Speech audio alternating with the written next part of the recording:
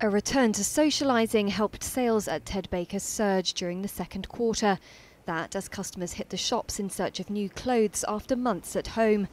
Ted Baker, which has 560 stores and concessions, pointed to a rebound in North America and UK shopping malls as consumer confidence picked up.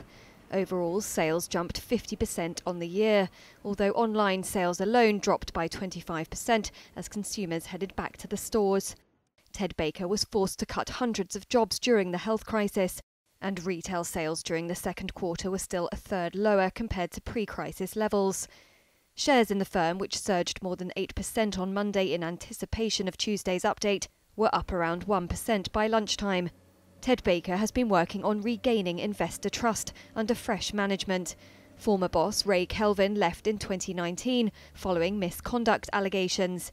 He's denied the allegations and still owns nearly 12% of the company he founded in 1988. Ted Baker is now valued at about $441 million, compared to around $1.79 billion in 2015.